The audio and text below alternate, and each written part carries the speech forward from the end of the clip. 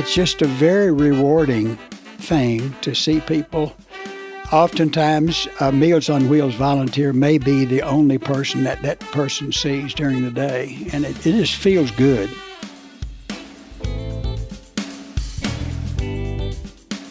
That was Ed Batsel. Ed is a volunteer with the AmeriCorps Seniors program.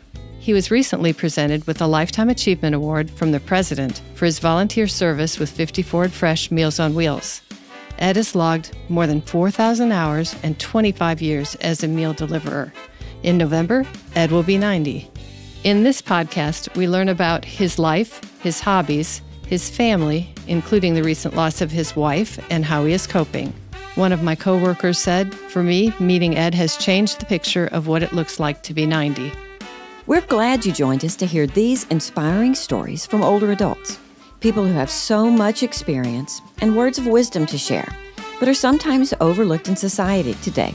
I'm Sally Hussey, the CEO of FiftyForward, a Nashville-based nonprofit. Our mission is to support, champion, and enhance the lives of those 50 and older. And I'm Susan Sizemore, your guide through these beautiful conversations with those who are living life to the fullest and who know how to squeeze the day in their second chapter of life. Now, in my second chapter and encore career, I'm following my passion for sharing the stories of older adults with you and with the world. Because of that, we're now doubling up on our episodes each month. If you like what you hear, please rate and follow Squeeze the Day on your favorite podcast platform. Today's Squeeze the Day is brought to you by the All of Us Research Program from the National Institutes of Health. Learn how you can help change the future of health by participating in the program. Visit www.joinallofus.org to learn more. Let's meet the man and the volunteer who's inspiring us to live our best life.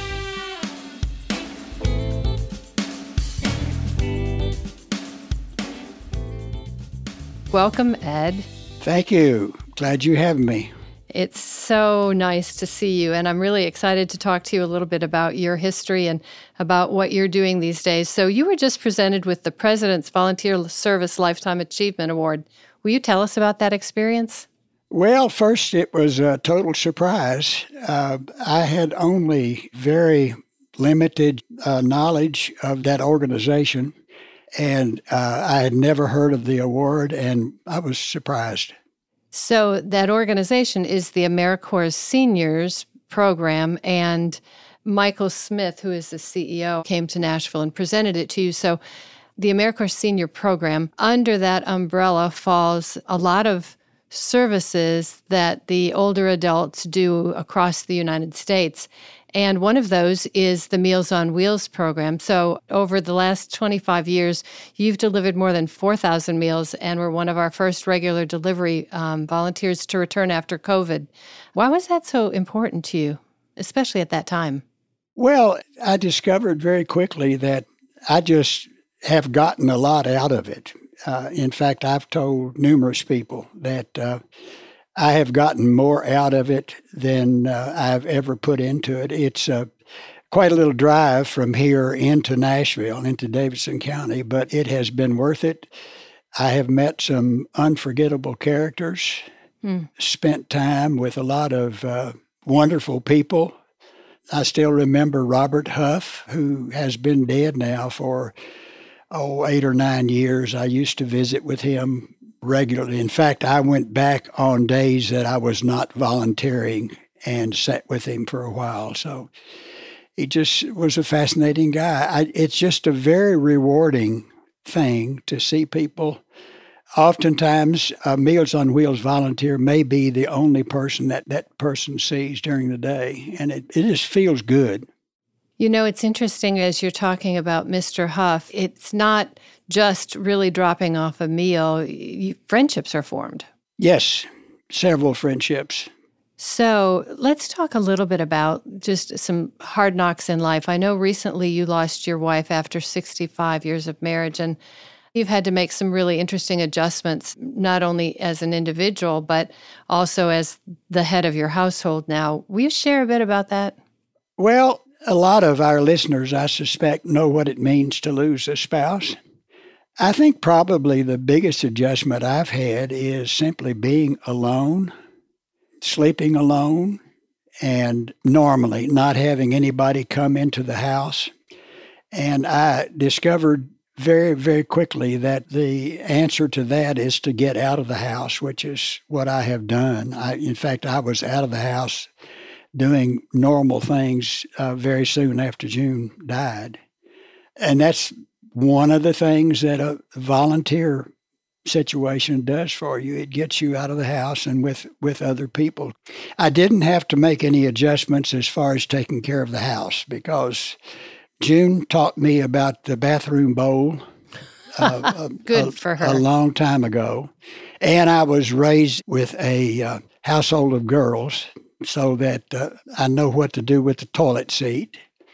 Another big adjustment for me has been healthy food preparation because even though I didn't know about the laundry, but laundry is simple, the cooking, my wife did all of the cooking, excellent, healthy cook, which is one of the reasons why I'm as healthy as I am. And I've had to learn how to shop. In fact, I ran out a little while ago to get one item from Kroger's because I'm having a frittata tonight. Wow. And I didn't have any egg beaters. So I had high cholesterol. I had a heart attack and am on medication. I had a heart attack last May. Oh, my gosh. Okay. And my heart has completely recovered. So my cholesterol is ridiculously low. When we married, I was 55 pounds heavier than I am now. And June had in her family background every imaginable gene for bad stuff. So she took care of herself through cooking, and it just so happened that the kinds of things that would help her, she could very easily slip into my diet. So I had healthy food, low-salt food. And I'm having my weight's up a little bit now, and I'm trying to get it back down again. So, yes, she was not only healthy, but she was an excellent cook. She won in high school the Miss Betty Crocker Award. So, and she majored in high school in home economics. So, and she loved to cook. Well, good for her. And a couple things that you mentioned. First of all, the high cholesterol and getting it back at bay and having it be very, very low is hard. And so kudos to you for doing that. B, for our listeners, I think it's interesting that you mentioned June had a home economics degree because that was very common back in probably the 50s and 60s. And she graduated from high school in the 50s. Mm-hmm. I want to ask you one thing about laundry, too. You don't mix reds and whites together, do you? Well, if I had any reds, I probably would. Yes, I do. The trick is when you have a new item, there is a product that you put in with the first time you wash something, and you can mix. It protects the color of a new item. Ooh. And I can't think of the name of it. I'm in my second chapter of life. I'm past the 60-year mark. You're almost at the 90-year mark, and I'm learning about a new domestic product from you. Thank you. I do have some colored, some knit shirts, and I put them in with black pants with no problem. Be sure you're using a cold water. No, I use warm water. Oh. There's a button that says quick wash, and I don't fool with the warm water, the cool water, anything else. My daughter taught me this. Well, I'm sure she's right, and I'm learning from you, so this is great. So I want to go back a bit to losing your wife. What advice do you have for others to prepare for life's unpredictable situations? For a man, you better learn to cook. Learn something about food preparation. I'm surprised at how many men whose wives do all of the finances. My wife did ours, but that's only because if it were left up to me, we would not have any money because I'm a spender. She was a very careful, organized budgeter. Mm-hmm. But she left me with Excel spreadsheets that were totally organized, and all the formulas were all worked out, and all I know enough about computers. all I have to do is enter the monthly totals. Since she died, I've told other men this. You better learn how to cook, and you better learn about finances. I've been surprised at how many have said they didn't know that their wife took care of all the bills. And that's a bad sign. Frequently, I've had conversations with family members and friends about, we all know that day is coming, but what do we do to really establish documents that you need to as well, like living wills. I can't tell you how many people I know with children who don't have living wills or don't have any sort of, estate plans or anything in place. Yeah. Is there anything else that you can think about maybe that you might want to share with somebody who's left without a spouse? Yes. The things that you just mentioned about living wills and living wills. And powers of attorney, which I thought we had, and we did not have the one that allows my daughter, who is the executor, to, if something happens to me and I cannot write a check, my daughter can now write a check. And that's something that I had to do, and it's simple to do through an attorney, and it's inexpensive. Simple things like whether or not you want to be cremated or have a traditional funeral. Both June and I, she wrote her own celebration of life service, selected scriptures, selected persons that were going to participate in it, and I've done the same thing. And we have in my house now a very famous blue book, which my children both know about, and it's in a cabinet behind me. And it's in a fireproof case, and it has keys to the house. It has the keys to our lockbox. There's just a lot of details that are better done while you're still living, so that when you die, things will be done the way you want them to be done. Mm-hmm. Thank you for sharing that. I feel like I hear more and more today about people who are looking at putting some of those processes in place, but I think it makes perfect sense, and it's something we probably should be talking about more. Let's talk a little bit about your roots. Well, I have done a lot of research on my mother's people and my father's people, who came, like a lot of others, most recently from Delaware and Maryland. I suspect Scotch-Irish as our high percentage of people around Tennessee and Kentucky. I'm originally from Kentucky. I have visited all of the counties where my people lived in Kentucky and have been in a number of courthouses to check deeds. And I've visited every place that they lived, my grandparents, my great-grandparents, my great-great-grandparents, and have taken photographs of all of these places, and actually have done a little book that I did for my children and my grandchildren.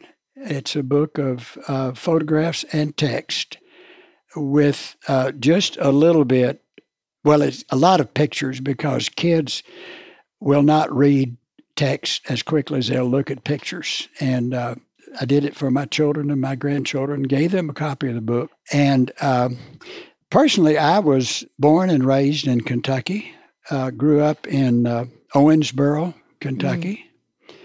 And as I mentioned earlier, in a house full of girls. I am the only boy, and all of my sisters were older. They're all deceased now. I'm very proud of the values that I got from my family. I'm a Depression baby. My people were all farm people, grew up on a farm. And incidentally, my wife grew up on a farm. And I think one of the secrets of our marriage was that we came from almost identical backgrounds, so had the same values. Well, that farm life will teach you probably discipline, but a lot of hard work, I bet, as well. What about career? Tell us a little bit about some of your career work. Well, I was educated to be a Methodist preacher, and after a few years of that, decided that it wasn't for me. but I did not want to leave the church, so I went to work for the Methodist Publishing House in Nashville. And when I was 54 years old, as a part of the reorganization process of the publishing house, my job was discontinued. So I found myself having to do something different at an age when it's hard to get a job. So I took what had been a hobby, which was building furniture, and tried to establish a custom-made furniture business, which lasted about a year because I could not get people to pay me what it was worth. So when that didn't work out, I took a job with a group of sales representatives of medical textbook publishers, which I did for about 10 years, and was a clinical sales representative for a group of medical textbook publishers. And then I quit work, and I haven't worked since. I'm a serious photographer. I don't sell my photographs. I don't sell furniture. I don't sell anything. I'm retired. Tell me what advice you have for people who are going to retire. Have something to do. Have a hobby. Volunteer at Meals on Wheels. Get active in something. I want to share a quote from one of my coworkers about you.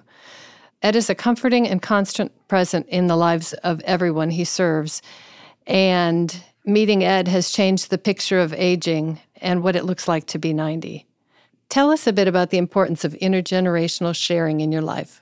I wish I had time to tell you more about Robert Huff, who was nearing 100 when he stopped getting Meals on Wheels. And up until 2 or 3 years before he died, when I delivered meals to him or went to visit with him, he was always on his computer doing a Bible course. He was a member of a Baptist church and was still very active for as long as he could go. And then his religious life was in that Bible study.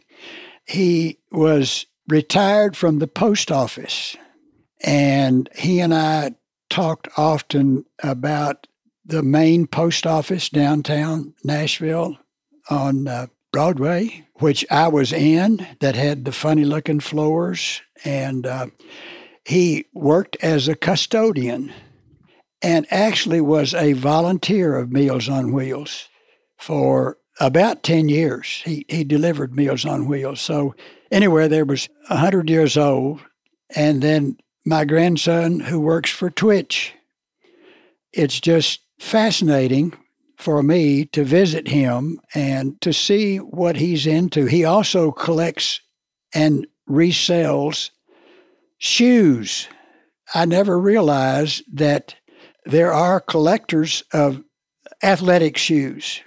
He has a friend that he played football with who decorates shoes with a sports star, a football player's name, for example. And Seth will get an autograph on the shoe and sell it for $400. He'll pay $200 and sell it for $400, $500, $700.